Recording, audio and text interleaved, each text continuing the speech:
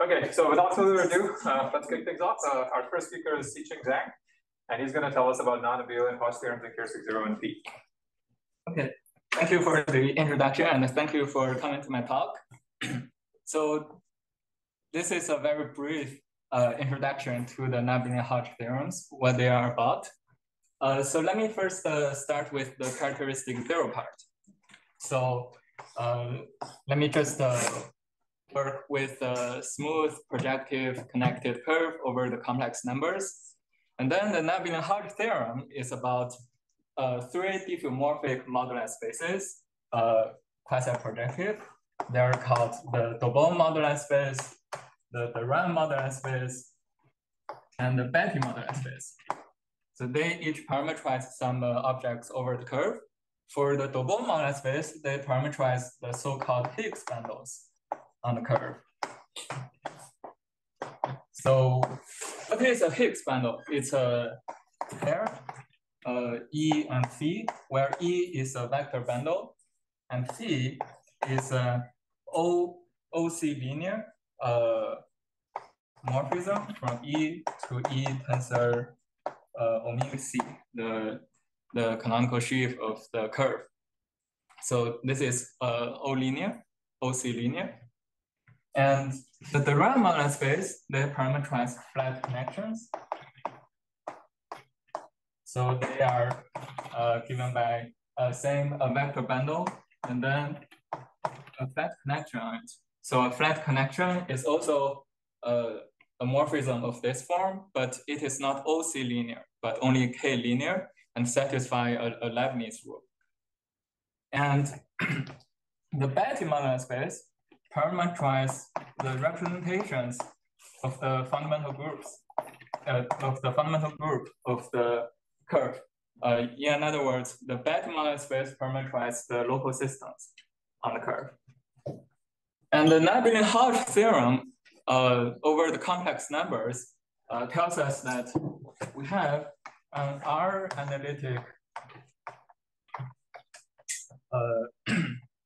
isomorphism between the Dobon moduli space and the Ram moduli space, and the complex analytic isomorphism between the Ram moduli space and the Betti moduli space. So the Dobon, the Ram, and Betti are supposed to be the non-Abelian analog of the Dobon cohomology, the Ram cohomology, and the Betti cohomology. Actually, this part, the Ram and the Betti part, is from a more classical correspondence, the so-called Riemann-Hilbert correspondence. So the flat connections corresponding to local systems. Okay, so that's the statement of the theorem. And then I want to mention two useful structures on the two structures that I really like. So the first one is the so-called Hodge moduli space. Okay, so we have one more moduli space. I know that's a lot. But the Hodge moduli space is an interpolation between Dobon and the Ram. What does it parameterize? It parameterizes the so-called T connections. What is a T connection? It satisfies a twisted version of the Leibniz rule. So like if F is just a function on the curve, and then I have a section small e of the vector bundle capital E, then the twisted Leibniz rule says this. So see, if the T is 0, this is O linear, so you recover Higgs bundle. If T is 1, you recover the flat connections. So it's an interpolation between Dobon moduli space and the Ram moduli space. And the fun thing is that this A1 family is topologically trivial.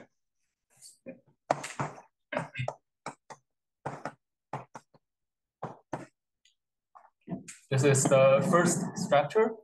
The second structure is the so-called Hitchin morphism. So that's a morphism out of the Dobon moduli space to the so-called Hitchin base. which is an affine space given by the sum H0 of C omega C tensor I. So this morphism is given by the following. So you have a Higgs field on the vector bundle. It's kind of a twisted endomorphism.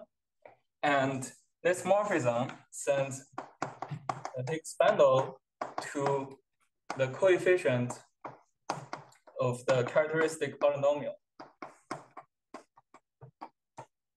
of phi. Okay. So that's how this is defined. And this is very rich.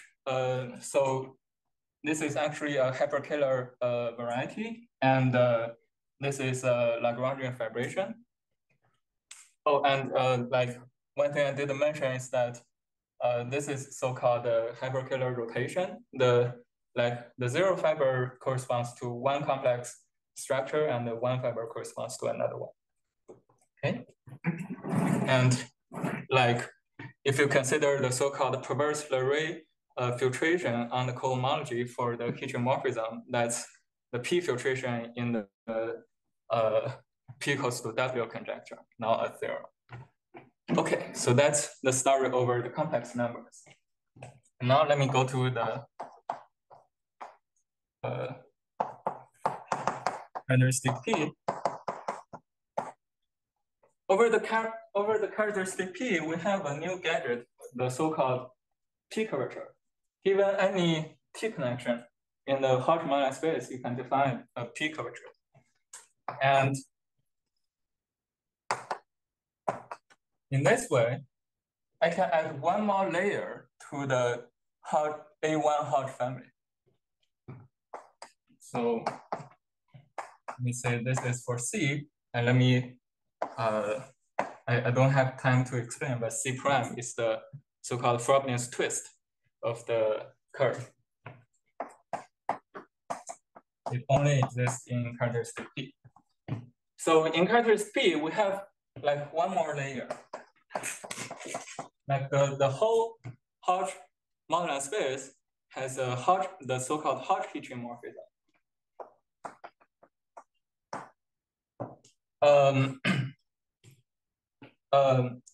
If you take the zero fiber of the Hodge heteromorphism, you get a morphism that is not the heteromorphism on the nose, but universally homomorphic to the heteromorphism. And we can duplicate this topologically trivial result in not on the nose. What we can do is that if I assume, so there are rank degree for the moduli space. So if I assume the rank degree is co-prime, then if I take the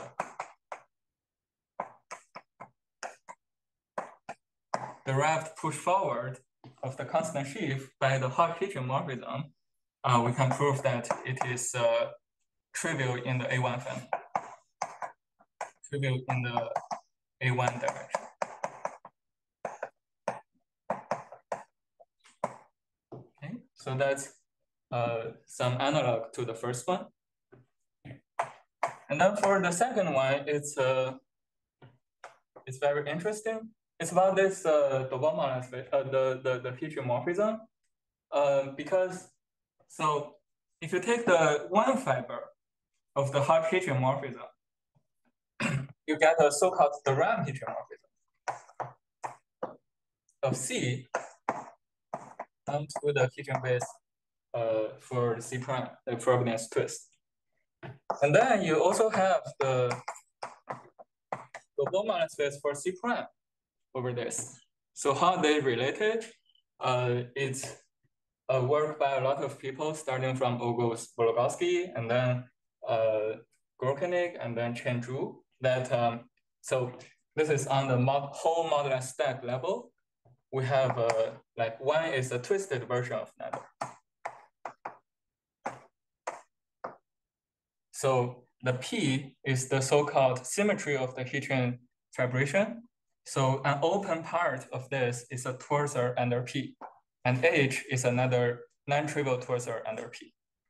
So this is a twisted version of this on the whole moduli stack. And then in our work with Di Cataldo and Gorkanik, we can show that, well, this is a Picard stack. You can take the neutral component, and then there will be a corresponding neutral component on the torsor, so that this isomorphism preserves semi-stability, and it maps the degree D part to the degree dp part. Okay. And then we can deduce, if I call this the round heteromorphism and the heteromorphism, then we can deduce another isomorphism. So the Durham heteron put forward QL isomorphic to the global the heteron.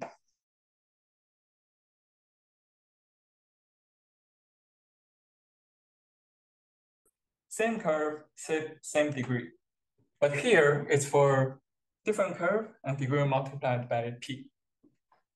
So bootstrapping from those two cohomology isomorphisms, we can deduce the so-called degree independence results, saying that the cohomology of the moduli space is independent from the degree. Okay, and let me just mention one last implication is, let me run here.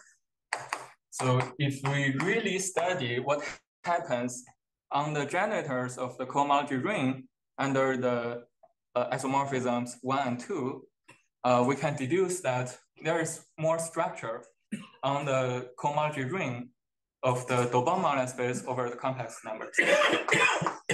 Let me write it. So there is more symmetry. There is a GSP, this H1 of C with the intersection pairing. When to take the GSP, we find that there is a natural action on the cohomology ring of the Dobon moduli space for the curve. Okay, so this is obtained by just studying in detail what happens to the generators of the cohomology ring under the 1, 2 isomorphisms. Yeah, so that's my talk.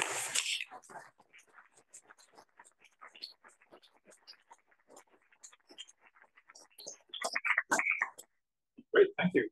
We have time for questions. Yeah. So this H star, the double moduli space, is it actually some kind of Schur functor is applied to that H1, and that's how I should think about this action? No. So if we just consider the SP, it's classical. It's given by you varying the curve in the moduli space of curves, and then you get an SP action. And the GSP and SP differs by a GM, and that GM actually comes from the characteristic P. So actually, you need to take all like infinitely many P's to get the GM.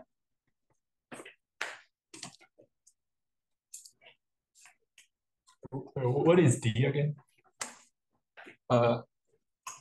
Sorry, where? What is D? Sorry, D is the degree of the vector bundle in the moduli space. So in the Abelian moduli space, there's also an action of the whole mapping cluster. Are these somehow compatible? Yeah. So the SP factor comes from the mapping cluster. But this action of the mapping cluster group see the Jacobian only does not see. So if monodromy gives an action of the mapping class group, but it's kind of miraculous that only the Goulven, which is the symplectic group, is acting. Right. Can you express it in terms of the Jacobian? I'm not sure. Yeah. Yeah. What kind of stuff do you know about this? Like, do you know like the dimension of the cohomology groups? Like, what are? What can you say about this? So like in rank 2, the generators and the relations of the cohomology ring is known by the work of Hodge and Thaddeus in the early 2000s. So in general, like the relations are definitely known. I can't remember exactly whether generators. So is it a hard question? Like, what is the dimension of like H3 of Abel C? I don't know.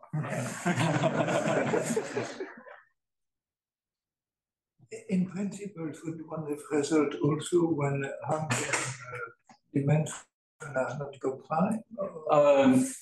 That's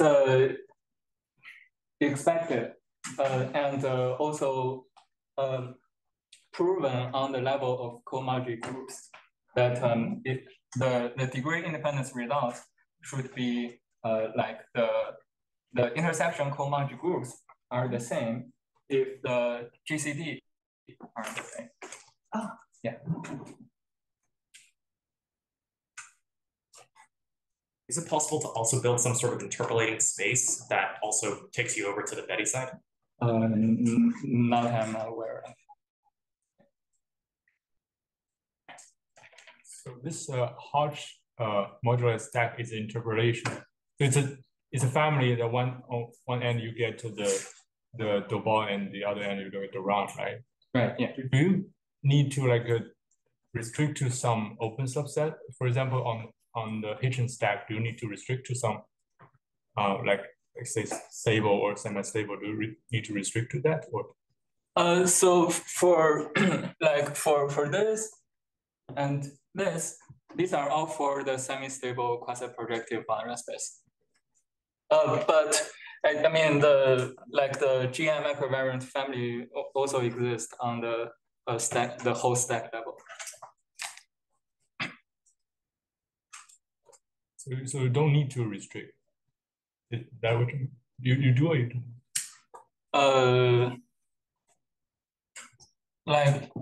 Here our results are for the semi-stable boundary space.